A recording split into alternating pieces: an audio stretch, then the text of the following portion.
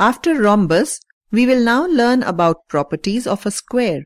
Square is a rhombus with each one of its angles 90 degree. So a square has all properties of a rhombus. In the figure given on screen, ABCD is a square. Hence, from the properties of a rhombus, we have AB is equal to BC is equal to CD is equal to DA. Diagonals AC and BD bisect each other at right angles.